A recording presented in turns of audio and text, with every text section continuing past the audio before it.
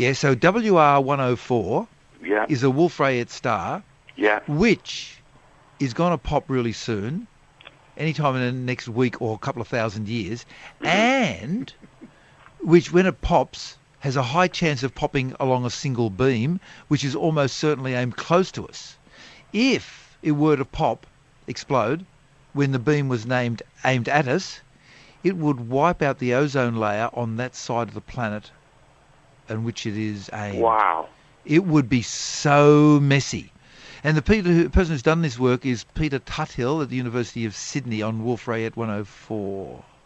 Yeah, there's a link The to life him. is dangerous. Like, I get a lot of my spiritual wisdom from the cartoon Doonesbury. Doonesbury, yeah.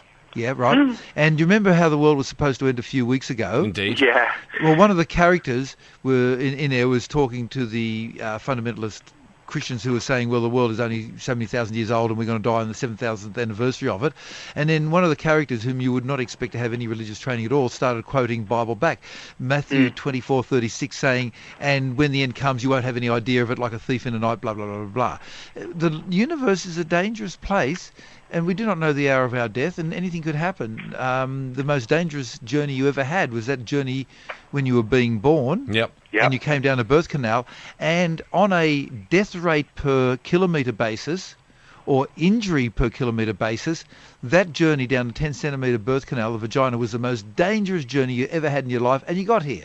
So be happy. Don't worry. Dr. Karl, you're a genius. Michael, thank you very much Thank you, Dr. indeed. Karl. Thank you very much. Brilliant.